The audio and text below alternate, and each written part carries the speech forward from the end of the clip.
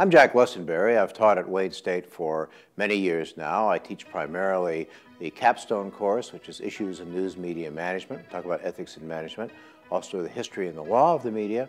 But I've also been a professional journalist for well over 30 years. I've won a National Emmy Award for making a documentary, and I've been the editor of 2 magazines and a top editor of a number of newspapers, which I say not to blow my own horn, but to illustrate that Wayne State is a place that believes in having professionals teach professional discipline.